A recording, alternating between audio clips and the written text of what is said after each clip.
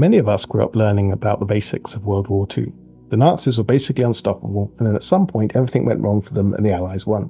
But the point I want to persuade you of is that they basically had no chance of winning the war in the first place. And there are actually 3 different points you could say that is true from. Let's start in December 1940. The war's been going for just over a year, and France has been beaten. Dunkirk has been and gone. Nazi Germany and the USSR are allies. A marriage of convenience, really. But that isn't going to last forever. Hitler has issued an order to prepare to invade them on the 15th of May 1941. But wait, they are his allies. Why does he want to turn on them all of a sudden? Hitler wasn't famous for making sensible or rational decisions, and this is another of his biases getting in the way.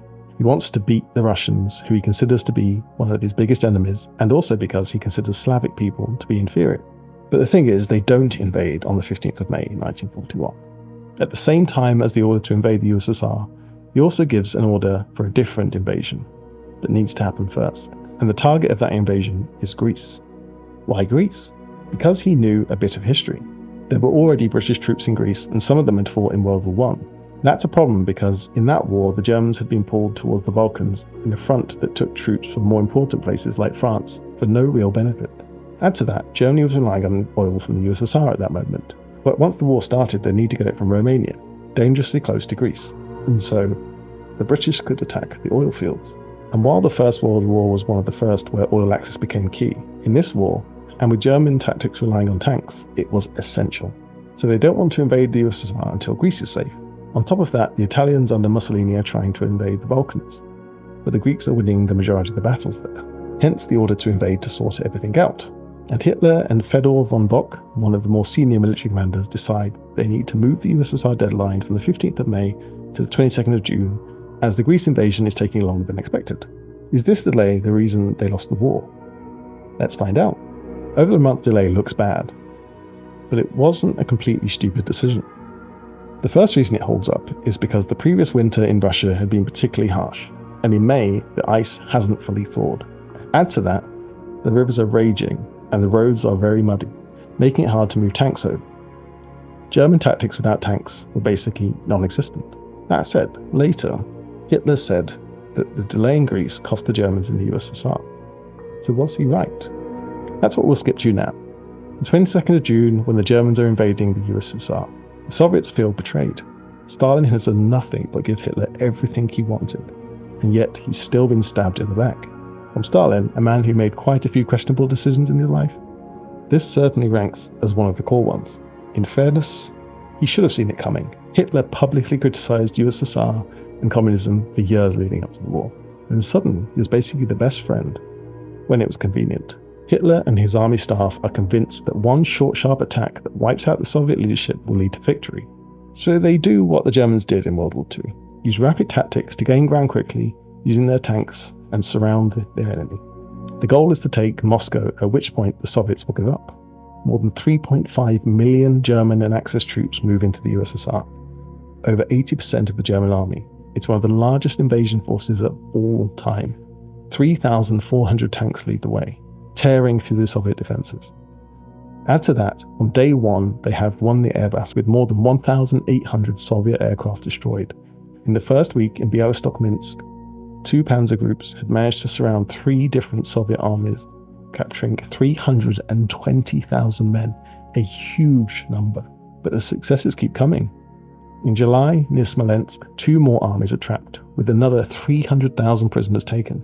So from these 2 events alone, the Soviets are down 600,000 men. The Germans are becoming confident.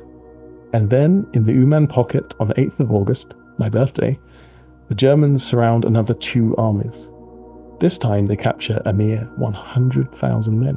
With so much of the Soviet army captured or killed, Hitler and his commanders say that one more big victory will win the war for them.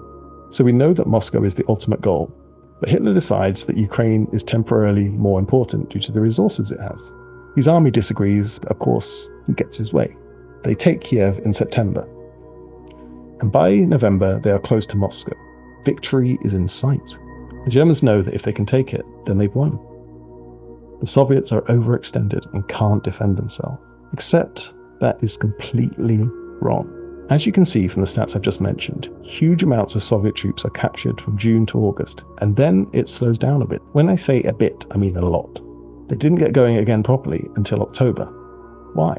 Firstly, their tanks and vehicles in general start to break down, but they also stop and get stuck for so long because the Soviets have had enough time to start fighting back. Those counterattacks are really starting to hurt the Germans, even if the Soviets are losing a lot of soldiers doing it. Nevertheless, Germans do eventually get going in October and reach Moscow by November.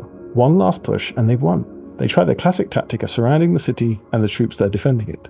They get to within 12 miles and can see the Kremlin, where Stalin is based. But something isn't adding up. They've inflicted more casualties on the Soviets than they thought existed in the entire Red Army. The math ain't mathin'. Uh-oh, maybe their intelligence is completely wrong about the size of the Soviet army. Yep, they aren't even close to losing. The Siberian armies are turned up outside Moscow and are pushing the Germans back. Hitler is furious and sacks the head of the army and several marshals for suggesting they should retreat. He puts himself in charge. We don't have time to get into that, but this famously does not go well for him for the rest of the war. The German army is exhausted and has been for months, and now winter starts to bite. Okay, but could they still have won? Again, their own incompetence defeats them. The Germans had planned for this attack, and while yes, they thought they'd have won by now, they hadn't planned for anything except a quick win. To survive this winter, they needed 3 things: coats so they don't freeze, food so they don't starve, and fuel and ammo so they can keep up the pressure. To get it there at the right times, they need railways, but they don't have enough rail capacity to do all 3. More like half of what they need. All of this is a long way of saying that no matter what they did, this invasion had failed, and the war was lost. Lost, I say? Surely that can't be the end of the war. It took the Soviets 3 years to push them out of Russia and invade Germany, but we'll see why it's doomed later. As the Nazis were surrounding Moscow in December 1941, another history-defining moment took place on the 7th of December. Halfway across the world, Japan attacks Pearl Harbor. That means that Japan and the USA are at war now. But another interesting thing happened. Hitler declares war on the USA. He is allied to Japan after all. But it was incredibly stupid. This is the second point they arguably lost the war, and the reason why will become clear as we get into the final point. Let's briefly take a look at the beginning of the war. In 1939, they destroy Poland. The next year, they do the same to France, which causes Britain to evacuate via Dunkirk. Then the Battle of Britain happens. Lots of British cities are bombed. Everyone in Britain, except those that like Hitler anyway, is terrified of an invasion. Doesn't sound like they were losing, does it? But the thing is, they have one effective tactic, which I've already mentioned, to attack fast and encircle their enemy. During the invasion of France, the French fall into this trap by sending the majority of their army to Belgium. They get encircled and captured. Very easy. But despite all of this, some would argue that they had lost the war as soon as they declared war on Poland in 1939. So on the first day. You may be asking how that's possible based on what I've just told you. As I often say, it's all true, but that alone does not give the full picture. Firstly, these tactics only work if you caught your enemies off guard. Once everyone knows about the tactics, it was possible to counter them. But the bigger deal is economic rather than military. By 1940, France and Britain have much higher military manufacturing capacity than the Germans. Part of this is that Europe doesn't have most of the raw materials like bauxite that are needed. But France and Britain have big empires all around the world. They can get hold of them. Okay, France is captured, but an invasion of Britain was never a realistic option. Sure, Britain was weaker than in World War I, but it still had a strong navy. So the reason that Germany lost as soon as they declared war is that unless they could get the USSR under its control rapidly, so they had access to more raw materials, they were always going to have to fight a war of attrition.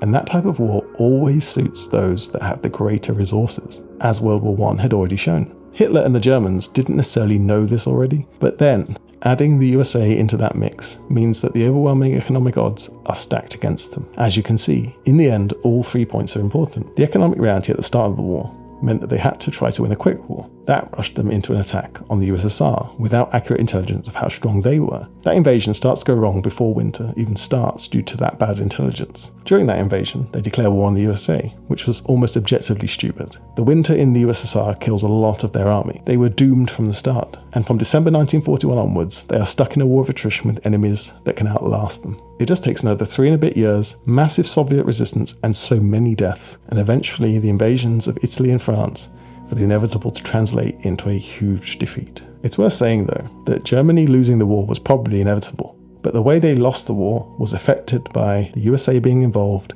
and the way they lost the war. So as you can see, when Hitler blamed the Greece delay for losing in Russia, he either lied or didn't know why they had failed. And speaking of Germany losing a war from a seemingly dominant position, watch this to see exactly how they managed to lose World War I so suddenly in the last year of that war.